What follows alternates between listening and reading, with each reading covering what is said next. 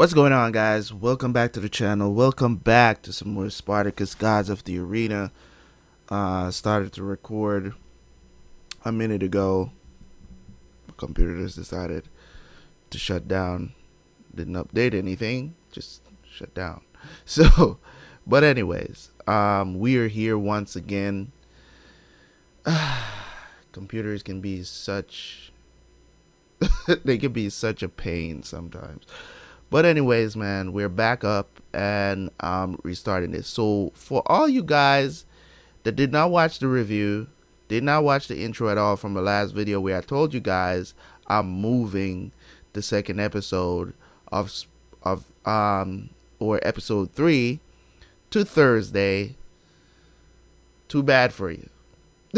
Anyways, you know, because a lot of there were comments about it. So, you know, it just proves to me that you guys do not watch the intro, do not watch I don't even know why I even do it. I might as well make 2-minute videos and just not review my videos, review the episodes, because you guys don't watch the reviews. Because if you watch the reviews, you wouldn't know about little stuff like that. But anyways, if you are one of the few that do, because I know some of you do, but I know most of y'all don't. You know, I may get 200 views max the first 24 hours of these videos going out, and I know it's probably like 5 people that might watch the review. They might come back to YouTube to watch a review, and I know it's tough. I know it's a lot to ask, you know. So I do not push it that much, but it is something that hurts the channel if you guys are not doing that. But I don't push it because I know I'm already taking you off of YouTube to go somewhere and watch the reactions. So it's kind of like, I don't know if it's too much to ask or too little. I don't really know, so I just don't push it. I just don't say anything about it much. You know, I just roll with the punches because I'm enjoying watching the show so much. But I would appreciate it if you guys do watch the reviews. You can't, you know what I'm saying? I can't say everything that I have to say during watching the video, and that's the reason why I do reviews, so that you guys can understand, because I need to have a presence on YouTube. I can't just have you guys on BitChute, on Google Drive, and not have a presence on YouTube, because that's where most of the audience that I want to grow is going to be. So now that we have that out of the way, Gods of the Arena episode 3 is here. Okay, so what has been happening? Batiatas has gained favor by doing the same shit that we know he did in season 1. So you kind of understand that he's had this kind of mentality from earlier. You know what I'm saying? He got a taste of it. You know, he got a taste of it. So he just goes off the deep end and just start doing stuff now where, you know, at the cost of his own people. You know what I'm saying? Yeah, granted, they're slaves, but they're still people. They're still people that he pretends that he likes. You know what I'm saying? But then he screws them over. So it's like, it's not very out of character for him to act that way. You know what I mean? So he got the Primus. He's got the Primus. By putting Gannicus against Crixus. Good thing, you know what I'm saying, we wouldn't even know who Crixus is today. You know what I'm saying? If the guy had said, you know what I'm saying, gave the thumbs down and told Gannicus to kill him, because we wouldn't know who Crixus is today, the character that we know and love, you know. And I know this is based on a true story, but you know, it's dramatized, so there's going to be, you know what I'm saying, there's gonna be parts of it that is, you know, it's just imagination, you know, because nobody's alive that was there when all of this was happening. So they're just, you know, going off of the text, or basically what they have, the information that they have, and creating the best story. And they're doing an excellent job. I'm enjoying it so much. But anyways, man, we're gonna jump into this episode. Guys, I'm imploring you, I'm asking you, not begging, I'm asking you guys, could you please come back and check out the reviews of the episodes, please. But yes, thank you guys so much. I will see you for the review.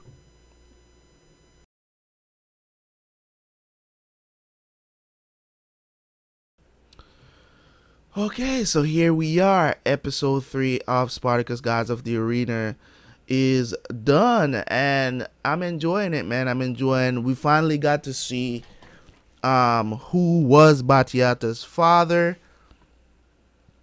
Mind you, he's a dick, but you know what I'm saying? He's a dick, but at the same time, he's speaking truth, but also at the same time, he's kind of a coward. You get what I'm saying? He's kind of one of those people that's like, I have a position, I want to keep it, I don't want to ruffle any feathers to get any further, okay? And he kind of wanted to because Batiatus is not like that. Batiatus is very ambitious. He wants more. You give him you know what I'm saying? You give him lemons, he wants to make lemonades. He don't want to just drink lemon juice. You know what I'm saying?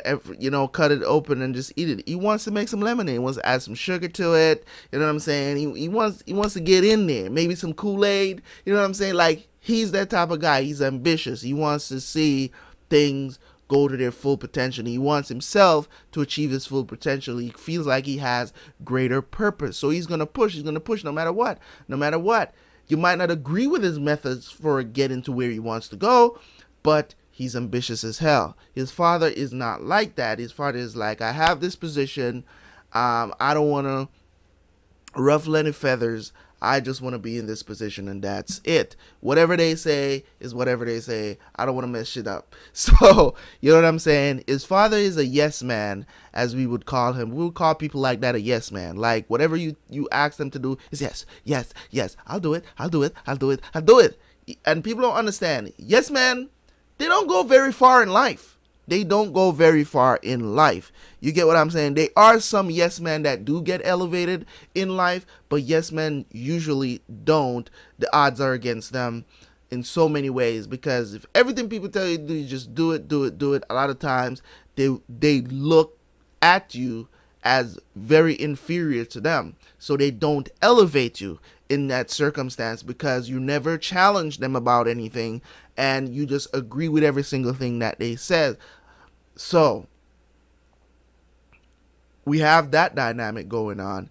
The first scene in this show, what the hell was that, man? What's with this? They took it a step further. It's not, that wasn't even like, you could say it's still softcore porn, but I mean, the only thing left for them to do is pull dick out and we see penetration. That's the only thing left. I mean, just describe softcore porn, but whatever. It was just so much more intense. They were showing so much more. You know what I'm saying? Like, I never saw, you know what I'm saying, tits getting licked or anything like that. You know what I mean? Like, we never saw that before. We saw that in this in this episode. You know what I'm saying? Like, it got to the point, you know what I'm saying, where I was like, what am I watching here? You know what I'm saying? Like, this, I could never ever even consider putting this stuff on YouTube. You know what I'm saying? Like, this shit is it's too much, and it's such a big part of the show. You know what I'm saying? Like, it's a good thing I'm uploading this somewhere else where they don't really mind. You know what I'm saying? I don't know. Maybe if they come across it, they might take these videos down off of BitChute. I don't know. But for now, seems like it's okay. But the story is progressing very nice. I like the fact that we get to see how Crixus won his first match in the arena, how he became so famous, how did he become champion of Capua. Doctor Anameus taking up the role of Doctore, even though he didn't want it. There's still this awkwardness going on between Gannicus and Anameus' wife. I can't remember her name. Of course, there's going to be awkwardness, but there's this other scene that was very disturbing to me, where I had to stop the video because I was like, I can't watch stuff like that. Like, I had to watch it because I'm doing the reaction, but it was like, you know, I was wondering, like, what was going through these people's mind when they created this scene. And a lot of times when you see scenes like this, usually when you hear stories about it, you know what I'm saying? Like, when you hear stories about, like, how could you, as actors, do that scene and make it seem so real? You get what I'm saying? How did you get through it? You know what I'm saying? And a lot of times, the person who's being dominant in that scene, example, the guy that was really smug and stuff like that and acting like that, usually when you interview them, they'll say to you like, man, you have no idea how much I was apologizing to this woman. You know what I'm saying? Because you just feel so guilty for doing something like that and making it seem enjoyable. It's like real life kind of surpasses acting in those moments, because you're looking at it and you're like, why am I doing this? Why should I have to play something like this? You get what I'm saying? But you also got to understand that you're portraying something that actually used to happen. Women used to they were treated like nothing. Especially if they're, slaves and stuff like that. They don't have a choice in the matter. She was basically raped in that scene. You know what I'm saying? And she was a virgin, too. So that makes it even more, you know what I'm saying? It just makes it even more weird. You know what I'm saying? Or devastating, I should say. Not weird, but devastating. More devastating for her. Because you know what I'm saying? I'm pretty sure she don't expect her first time to be like that. You know what I'm saying? And they sacrificed so much and still did not get what they want. And that's what hurts the most. That's what hurts the most. Is the fact that they made all these sacrifices again with Batiatas, making all of these sacrifices. People, slaves, and all of these people that he it's just so crazy that he keeps doing the same shit over and over again. Even he started early, and then in season 1 you saw the lengths that he would go to get what the fuck he wants. And I think he's going to kill his dad. It's not going to surprise me if he does. You know what I'm saying? I think he is going to kill his father, because his father is dated, man. He's dated, and knowing Batiatas doesn't give a shit about both. You know what I'm saying? Like, I think he's gonna kill him to get rid of him. You know, so he can take over the house. But we'll see. How that turns out. So, hey man, at least Barker showed Crixus some respect. Asher is still I still don't like him. Even though I'm seeing him in a kind of a different light and understand why he's so angry. But I also understand, as I pointed out during the episode, now I understand why, Anameus, or Doctoria at the time in season 1, was trying to tell him when they faced off at the end, like, why he doesn't give him that kind of respect as a gladiator, is because the way how he earned the mark was not the way how you're supposed to earn the mark. So he gets no respect. He was never a gladiator. So, awesome times, man. Awesome times. I love the episode, but it's just, some of it was just really hard to watch. But anyways, man, thank you guys so much for tuning in, as always, and I will catch you guys later. Just remember to like, subscribe if you're new, and leave a comment in the comment section, man, as you guys always do. Thank you guys so much. I will catch you guys next time. Peace.